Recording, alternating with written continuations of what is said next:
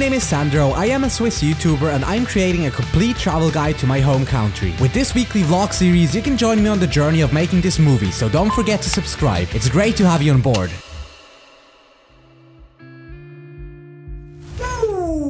Hey guys, and welcome to the second vlog of the making of my complete Switzerland travel guide video. My plan is to film an entire travel guide about my home country Switzerland, and with those vlogs I would like to take you through the whole process. And today is about making the interlude of the movie. I have decided to make this in form of an animation. Wish me luck, because I am new to this and maybe we can learn something together. So let's dive right into it.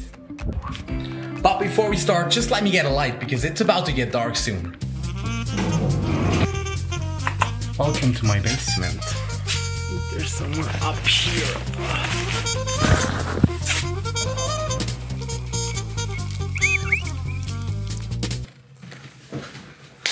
Boom! So here we are.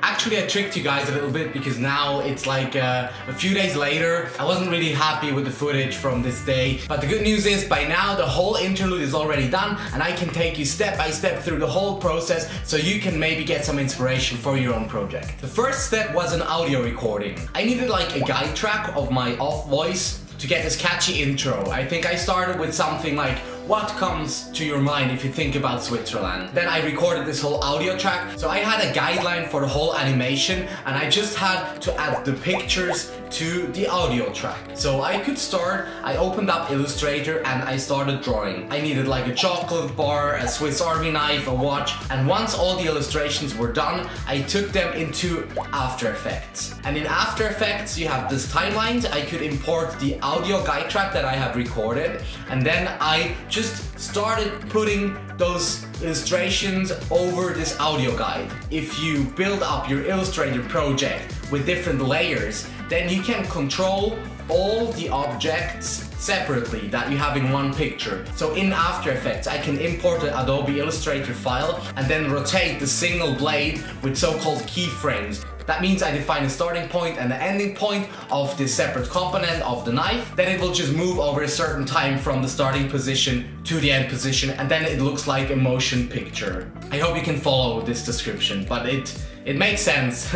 For the final touches, I took it into Premiere Pro and then I added audio, which is such an important element. If you add sound effects like whooshes, it really comes to life. So yeah, this is the whole process to this interlude, and I think by now I can just give you a little sneak peek of how it looks like.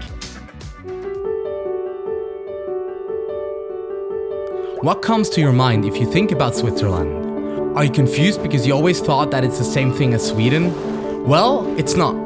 There might be some pictures in your head about this mountain printed on a chocolate box that you can buy at every airport. Maybe you think about a fancy knife or some expensive watches. And sure, there's the Swiss cheese. But believe me, there's way more. So yeah, that's it for this vlog today. If you have any questions about anything that I just showed you, then you can just write me a comment. I'm very happy to answer them. I think by now I'm one step closer to the complete Switzerland travel guide, and I can't wait to actually take my camera and go out and start shooting some footage out there and not just here on the desk. So stay tuned for the next vlog. Don't forget to subscribe, and thank you for joining this journey. I hope you were entertained. I hope you could learn something, and I'm very happy to see you soon again. Goodbye.